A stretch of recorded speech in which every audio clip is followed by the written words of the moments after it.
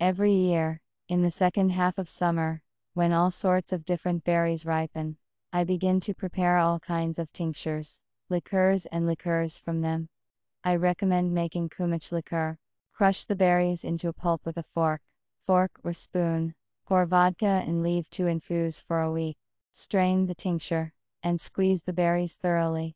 In a separate container, cook the sugar syrup. When the syrup cools down a little, pour it into the tincture and mix. At the exit you will get a liter of liquor with about 20 degrees of strength.